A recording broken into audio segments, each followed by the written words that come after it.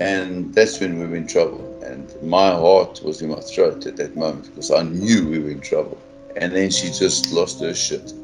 And she started attacking the boat and grabbing on the motors. And you could hear her teeth actually shattering and digging into the engines. And then she attacked, just biting the transom of the boat. She ripped off the echo sound, the whatever was attached to the back of the boat was ripped off. She grabbed one of the engines and she started twisting, and she actually twisted the engine off its mountings. And to twist that engine off its mountings takes enormous pressure, enormous power.